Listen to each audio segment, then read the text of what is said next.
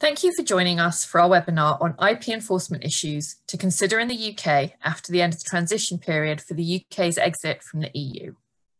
I'm Kirsten Gilbert, and this is one of my partners, Gina Lodge. Together, Gina and I head up the trademark and brand protection team at Marks & Clark Law, based in London. We wanted to think about some of the changes that will occur as a result of the Brexit transition period coming to an end. And we thought a helpful way to do this would be by walking through a relatively straightforward trademark infringement scenario. So to introduce the scenario, I will hand over to Gina.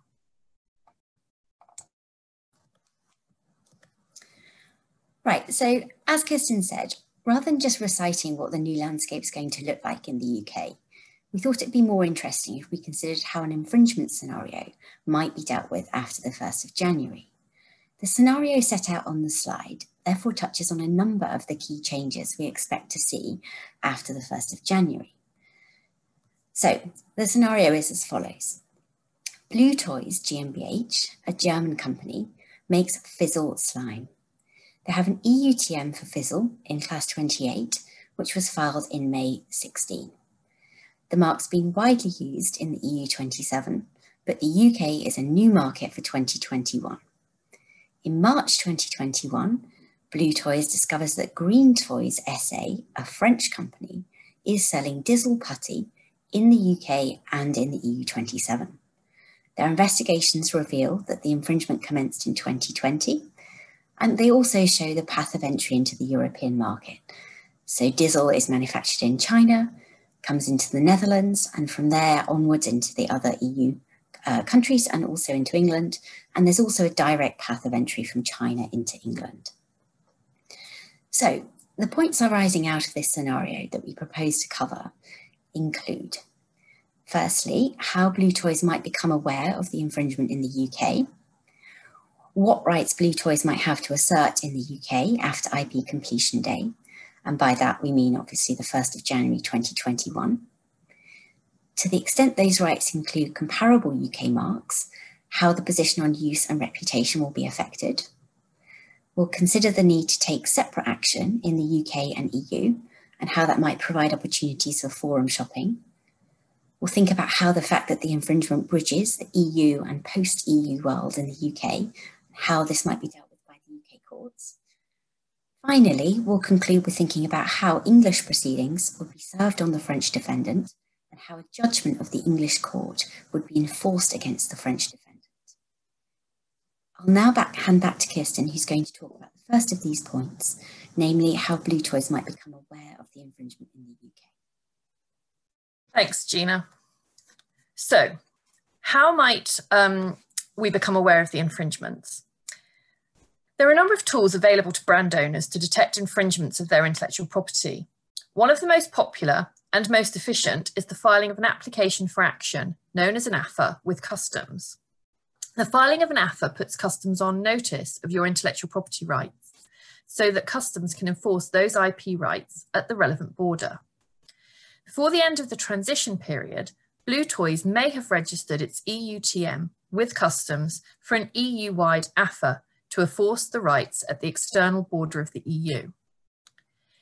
If the infringing Dizzle product was being imported from China to the Netherlands, then the customs authorities in the Netherlands should be seizing the goods when they arrive. Similarly, the goods arriving from China into the UK should also be seized by UK customs. This is an efficient way for Blue Toys to detect and deal with infringements. But will this useful tool still be available to Blue Toys after the end of the transition period? It is likely that Blue Toys, as a German business, would have filed their EU-wide AFA with the customs authorities in Germany. If Blue Toys' rights are already protected by an AFA made through an EU27 member state, they will not continue to be protected in the UK from the 1st of January 2021. In this case, Blue Toys would have to make a new application for a UK AFA using the new UK application form and procedure. For those of you with clients that have filed their AFAs in an EU27 member state and who want to continue their protection in the UK, we would be happy to assist with the filing of UK AFAs on your client's behalf. If, on the other hand, Blue Toys have filed their EU-wide AFA with the custom authorities in the UK, what will the position be? The UK government will recognise existing applications of AFAs where the original application was handled by Her Majesty's Revenue and Customs.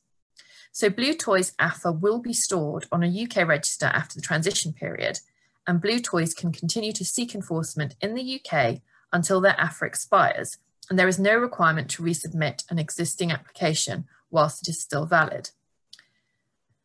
What about the remaining part of Blue Toys EU-wide AFA that relates to the EU27?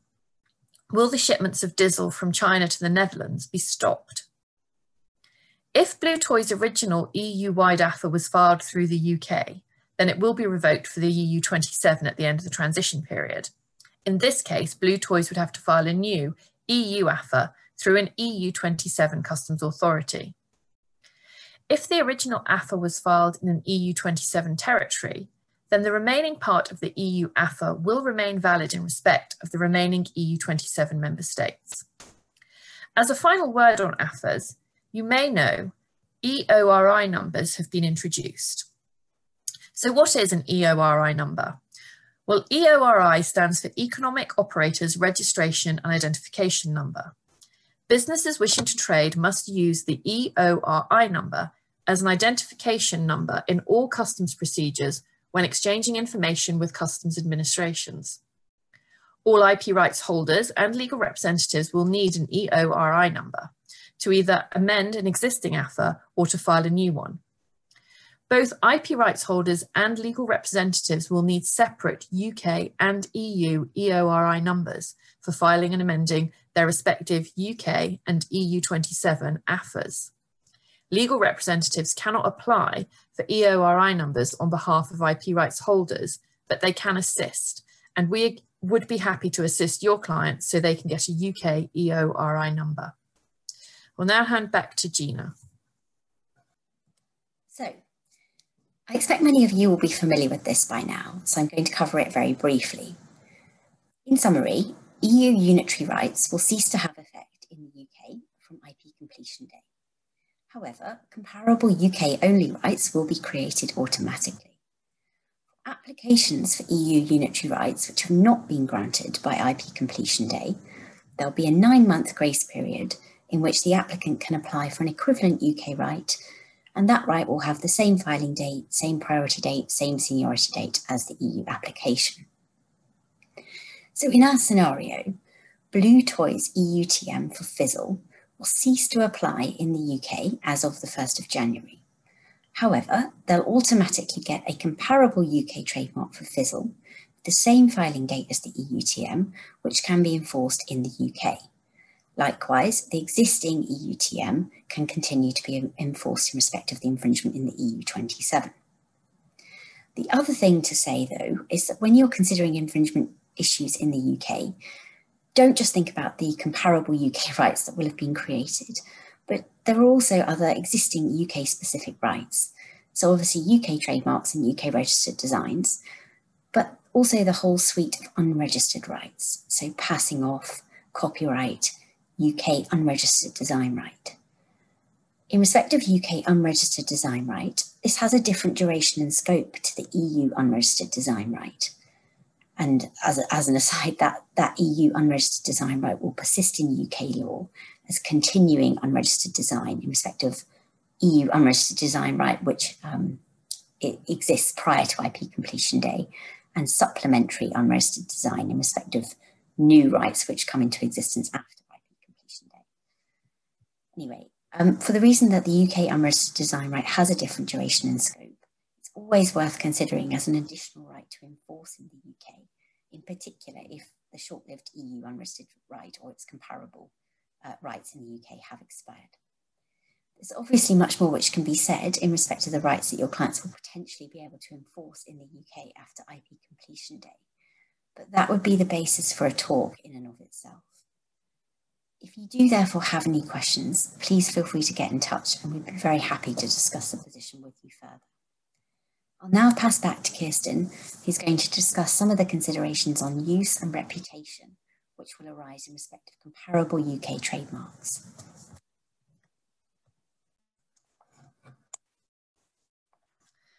Thanks, Gina. So we've looked at what rights we may enforce. We need to pause to consider whether there's any issues of use and reputation. These are obviously familiar concepts to those of us who work enforcing trademarks. How will they come into play in our scenario? As Gina explained, the EUTM for Fizzle will have been cloned at the end of the transition period into a comparable UK trademark. The cloned UK mark will have the same registration date as the original EUTM. So if Blue Toys were looking to enforce their rights in May 2021, when they become aware of the infringement, their trademark will have been registered for more than 5 years. As such, Green Toys are very likely to counterclaim that the trademark is vulnerable to revocation on the basis of non-use. Blue Toys will obviously be looking to stop Green Toys' infringing activities both in the UK and in the EU27. So what is the position on showing genuine use of your mark in each of these cases? Taking the cloned UK mark first, at the time they discover Green Toys' infringing acts in the UK, the cloned UK mark has not been used in the UK. However, use in the EU up to the 31st of December 2020 will be taken into account when assessing the use that has been made of a UK cloned right. So as Blue Toys mark has been widely used in the EU27 up to 31st December 2020, the use made in those countries will be taken into account. This means that the UK cloned right cannot be revoked for non-use, even though the mark has never been used in the UK, until after 31st December 2025. In other words, 5 years after the use in the EU27 stops being taken into account. And what about the remaining EU27 mark? Well, in our scenario, there's no issue, because Blue Toys have used their mark extensively in the EU27. But what if that was not the case? Use in the UK counts as use in the EU up until 31st December 2020. So, if Blue Toys instead had an EUTM that they had only used in the UK, what then would the position be? Assuming such use in the UK was substantial enough to maintain the EUTM before the end of the transition period, then after 31st December 2020, the UK use can be relied on and the EUTM cannot be revoked until after the 31st of December 2025, again, 5 years after the UK use stops being taken into account. So what about reputation? In our scenario, can Blue Toys rely on the extended protection afforded to mark with a reputation?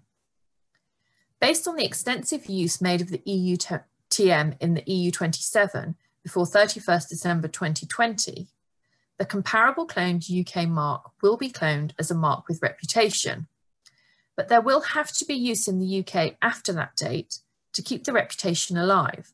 Otherwise, over time, that reputation will diminish.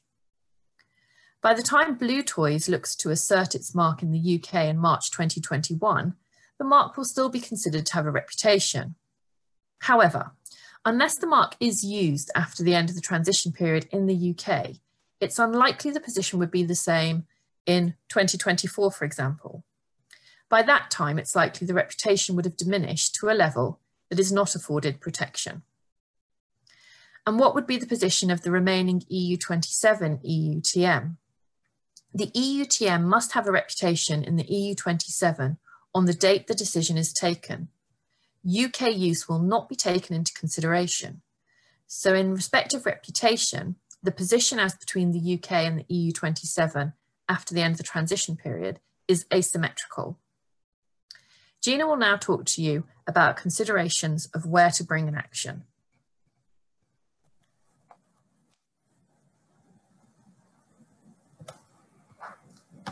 Okay, so as you'll appreciate from what I said earlier, with effect from IP completion day, EU unitary rights will cease to have effect in the UK. So what that means is that the UK courts will no longer have jurisdictions to hear new actions for infringement of EU unitary rights. So you're not going to get a pan-European injunction from the UK courts anymore. Likewise, any pan-European injunction granted by an EU27 court will no longer include the UK. So you're going to have to tackle infringement in the UK and the EU separately. This could give rise to strategic considerations to the extent there is divergence in the law between the UK and EU, and we'll go on to discuss this in some detail shortly. If the law is more favourable in the UK as a result of that divergence, then you might want to bring proceedings in the UK first, because if the infringer has to change its branding here, practically speaking, it might also change it in the EU27, or vice versa. And so you might still have achieved what is no longer possible to achieve through the courts, that is, relief throughout the EU27 and the UK. But before we move on to discuss the possibility for divergence in the law, we should mention one of the points which arises out of the scenario. There, Blue Toys only discovers in 2021 that Green Toys had been infringing its rights since 2020. It's therefore in a position of having to bring an infringement action in 2021 in respect of infringement which took place in 2020. And therefore the infringement sort of bridges the end of the transition period and the sort of brave new world that we enter next year. We understand that the UK courts will deal with this scenario by treating the claim as if it were the comparable UK right which had been infringed, even though the right which was actually infringed in 2020 was the EU unitary right. What this means is that the English court's determination on validity and infringement and the remedies it's able to grant in those UK proceedings brought by Blue Toys will be limited to the UK. Turning then to the issue of the potential for divergence in UK and EU law. The UK has retained all EU statute and case law, which was in effect on the 31st of December 2020. This body of EU law will consequently become part of the law of England and Wales from IP completion day.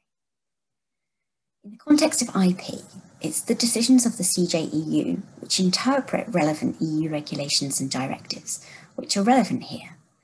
Of course, those were already binding on the UK courts due to the supremacy of EU law. The fact of retained EU case law should therefore simply ensure that the position on IP completion day remains the same as it was on the 31st of December 2020. Where it gets interesting is that the UK courts will no longer be bound to follow new EU case law or statute law, which is created on or after IP completion day. So in this respect, UK law will start to evolve and diverge from EU law, potentially relatively quickly. But what about deviation from retained EU case law? Well, there's provision for the UK courts to deviate from this in accordance with the rules of precedent. In this regard, it started off that it would only be the Supreme Court, which is England and Wales' highest court, which could depart from retained EU case law. However, following a further Act of Parliament from this year and a consultation, it's now being confirmed that the Court of Appeal will also have the power to depart from retained EU case law. We think this decision to extend the ability of the courts to deviate from retained EU case law shows that there's an appetite for deviation within the government. Furthermore, the English judiciary has made no secret of its frustration in IP cases, in particular trademark cases, sometimes being bound by what it considers to be unclear and illogical jurisprudence from the CJEU. We therefore anticipate that there will also be an appetite within the judiciary for divergence from retained EU case law in a number of areas. There is some cap on the court's ability to deviate, as they will still be bound by domestic precedent. So what this means is that where a CJEU decision has been applied by the UK courts before, the UK courts will still be bound by that UK decision in accordance with the ordinary rules of precedent, so lower courts being bound by high decisions of higher UK courts. This means that the case might need to make it to a higher court before it's possible to deviate from established principles. As such, where we think we might see changes quickest in respect of deviation from existing EU case law is where there's a CJEU decision which has never been applied by a UK court. An example is the line of EU cases which say that debranding, or the removal of a trademark from a product, amounts to an infringement. As far as we are aware, these cases have never been applied by the English courts, and so there would appear to be some freedom now for the English courts to reach a different view. There'll of course be many other examples. Turning now to the next slide.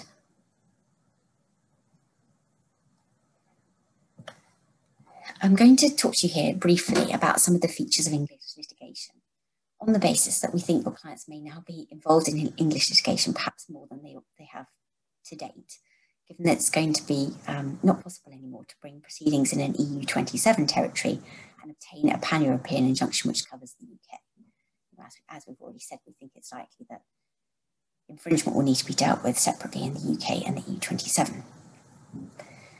There are many preconceived notions about English litigation, principally that it's very expensive.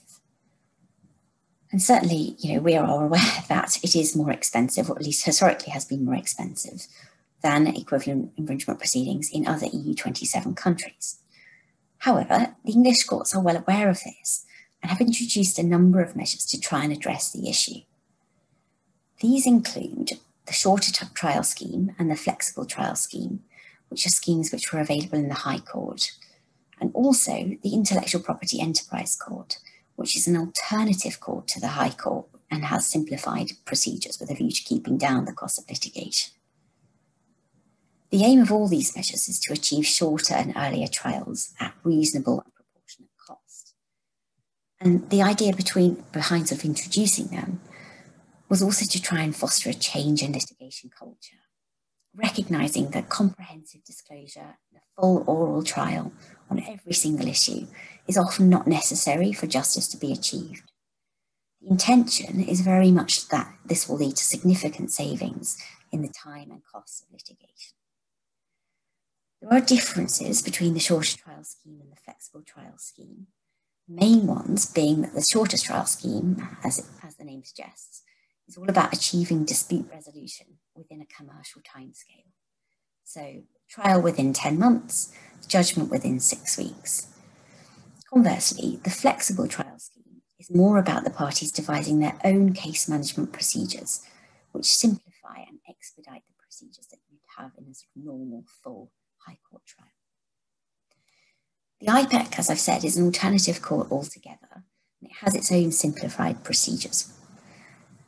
There are a number of differences between the IPEC and the High Court cases, but the main one I want to mention today is in respect of financial recovery. In the High Court, the unsuccessful party is usually entitled to recover around 65 to 75% of its legal fees from the unsuccessful party. However, in IPEC, that recovery is capped at £50,000, even if the party has spent significantly more than that. Likewise, in respect of the damages or account of profits which may be awarded, this is unlimited in the High Court, but capped at £500,000 in IPEC, though the parties can agree to waive that cap. In essence, though, these caps on financial recovery in IPEC are intended to offer litigants a way of limiting their financial exposure in litigation. And this can operate to encourage litigants to take a punt, have a go in borderline cases. The only other point on the slide that I would like to specifically mention is that the UK is well known for its specialist judges, not particularly, but including in IP. And it's also known for those judges producing robust judgments, which can have persuasive value in other territories. So this can be another thing to think about when forum shopping as between the UK and EU27. Of course, perhaps not in cases where there has been a significant divergence in the law, because then obviously the UK judgment would have less persuasive effect in the EU27. I'll now hand over to Kirsten, who's going to talk about issues of service and enforcement of judgments against EU27 defendants from the 1st of January next year.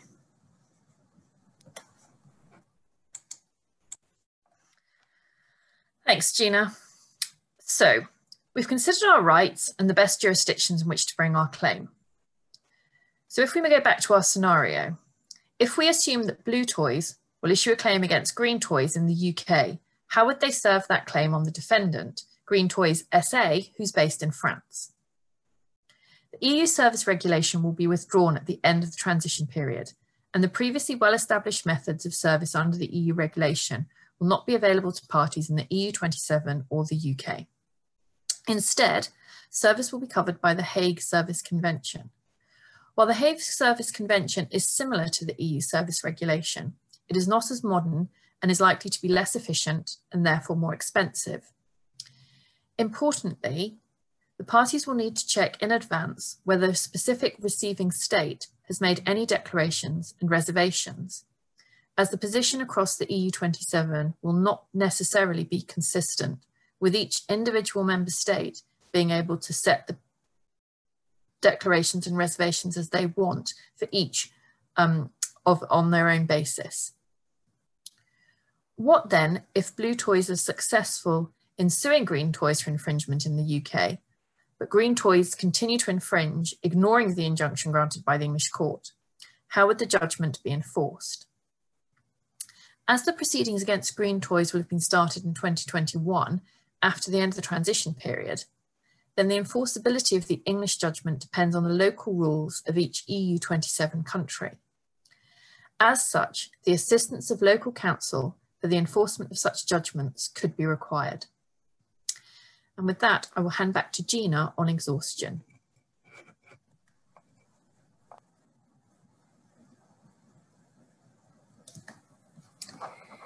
Okay, so turning then to exhaustion, which is a standalone topic which isn't covered by the scenario we have been discussing, but is something that's going to change following IP completion day. So, rights which were exhausted in the UK and EU before IP completion day will remain exhausted in both of those places after IP completion day. After IP completion day, however, there is going to be an asymmetry between the UK and EU exhaustion regimes. Rights which are exhausted in the EEA after IP completion day will remain exhausted in the UK. But the same is not true in reverse. So rights which are exhausted in the UK will not be exhausted in the EEA. This means that it will be possible to export goods from the EEA into the UK without the risk of infringing any UK rights. But goods exported from the UK to the EEA risk infringing EU rights. This position may change if the UK and the EU enter into a trade deal, because it seems to be really a sort of political issue and there's sort of political rationale for having agreed this asymmetric position, or sort of rather not agreed, but sort of the governments of the two territories having decided to sort of impose this asymmetric regime. Obviously, there's a lot in the press at the moment about the trade deal. I think it's looking probably quite unlikely that we will get one, and so we expect that this may be the position that we are all faced with for some time to come. So, if we imagine an alternative scenario where Green Toys is parallel importing Fizzle from the Netherlands into the UK, in that scenario, Blue Toys will not be able to stop those parallel imports in the UK because their rights will still be exhausted in the UK. However, if we see parallel imports from the UK into, say, the Netherlands, then Blue Toys will be able to exert their IP rights in the EU27 to try and stop those imports in that direction. It's probably quite unlikely in reality that we will see much parallel import from the UK into the EU27 because the UK is such an expensive territory. Certainly in respect of pharmaceutical products, we understand that this is very unusual. Perhaps the position will be different in respect of other products, and certainly in respect of any products which do come into the UK and from there into the EU27. We would hope that this would be a good opportunity for your clients who have EU rights to try and deal with that activity. Fortunately, the same won't be true for our clients in the UK. That's all I propose to say on exhaustion, so I'll hand back to Kirsten so she can conclude our talk with a look at what the future might bring.